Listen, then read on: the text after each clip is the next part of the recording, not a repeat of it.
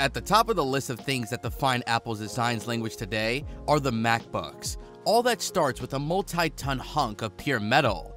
Let's explore how that metal gets crafted into the most converted laptop in the world. Making MacBooks is extremely complicated, and it involves hundreds of tiny parts, but it all invariably starts with the laptop body. Now, not only is the body part of the laptop hold everything, but is also the part you immediately interact with. And for Apple, that means that their laptops have to be the best out there.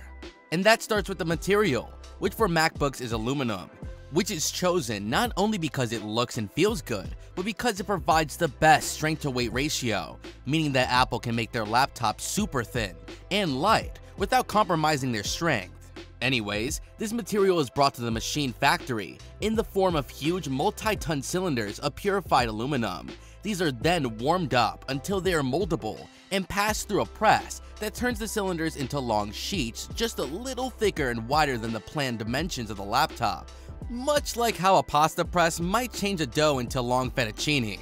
Now, if these were any other laptops, the aluminum would now be cut into multiple sheets that will be joined together to make the laptop. But in Apple's case, a much more refined method is employed. You see, Apple replaces all those dozens of parts with a single block of metal that is not only far stronger, but is also far more refined. For this purpose, the sheets of metals are cut into pieces just a little larger than the laptop, and then a CNC machine goes to work on it, shaving and carving the solid piece into a complex but rigid structure into which the innards of the computer can be installed super easily. The entire process is done in 13 different steps, which each growing in refinement, so much so that the final refining touches are done using a diamond, so even the parts that do join together later, like the bottom plate, don't have any major gaps between them. Once this is done, a laser is used to add tiny holes to the material for the speaker grills and the notification lights, after which comes the final part of making the chassis, the finishing. In this process, the marks left by the machining are smoothed over, and the classic Apple texture is applied to each surface using a variety of sandblasting and chemical etching techniques. And that is about it for the body. And I am sure that you're wondering what happens to the remaining metal from the original block that the CNC chips away. Well, as it turns out, in an effort to be more environmental friendly, Apple collects all those shavings and melts them to make more laptops, making the MacBook the greenest laptop out there in spite of the expensive material cost.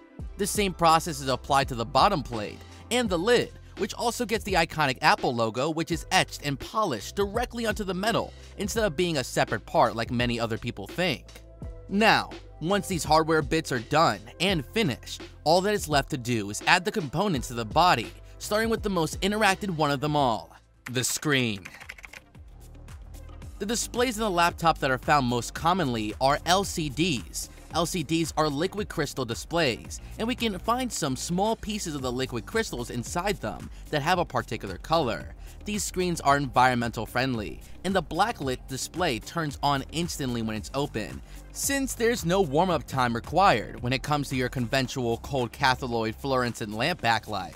Now, here's the main difference between the existing MacBook Pro and the new design. While the older version houses the display in a sturdy aluminum frame, the new display design is fitted into a much thinner lid. And on top of that, the interface of the panel is entirely covered with a single glass panel, which is interestingly similar to the front of the iPhone. The perfect finishing touch is a black margin at the bottom of the display screen. The next step is to manually assemble the panel kit, which is the top half of the laptop. The technicians will place a protection film on the 15-inch LCD screen for this step, and after that, they will plug in the cable designed to connect the LCD to the motherboard.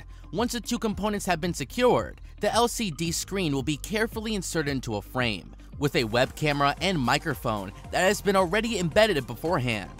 But we're still not done yet. It's time for the technicians to attach the antenna bottom cover to the screen cover, and then the motherboard cable that will be positioned inside of it.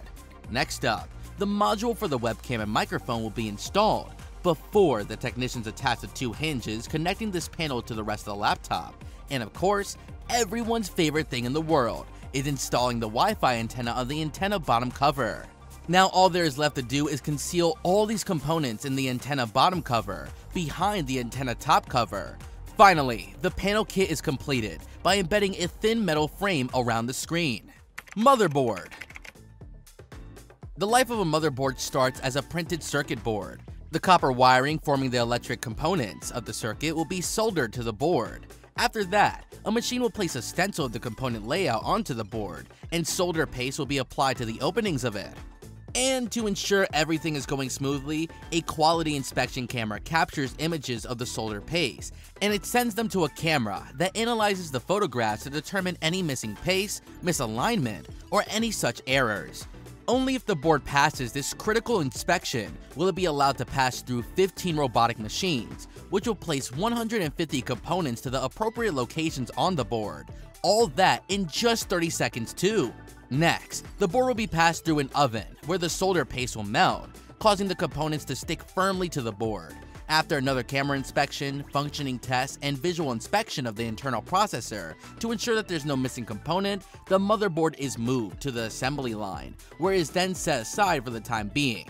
Now it's time to assemble everything together. Assembly.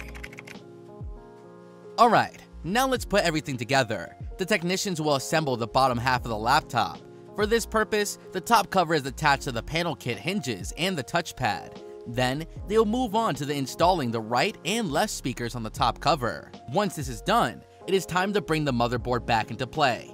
After another inspection, a computer-guided router will cut out openings to make room for the computer's fans, which are essential in preventing the electronics from overheating. Now, since a gaming laptop generates a lot more heat than the average laptop we use for work, it will require 2 very powerful fans instead of just 1. After ensuring that the fan screws are tightly in their places so they can't shift, the technicians will place the motherboard into the top cover.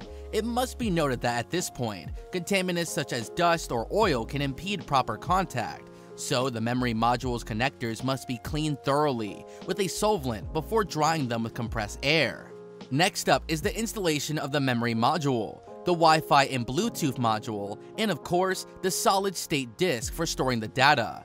With all that out the way, the technicians can now focus on connecting a high-capacity battery to the motherboard. Gaming laptops need larger batteries because their faster processor and dual fans consume tons of power compared to a regular laptop. This brings us to the last step in the assembly, installing the keyboard. This final component is placed into a rectangular opening in the top cover and the bottom half. And with that, we're done with successfully assembling all the MacBook Pro components. Shipping.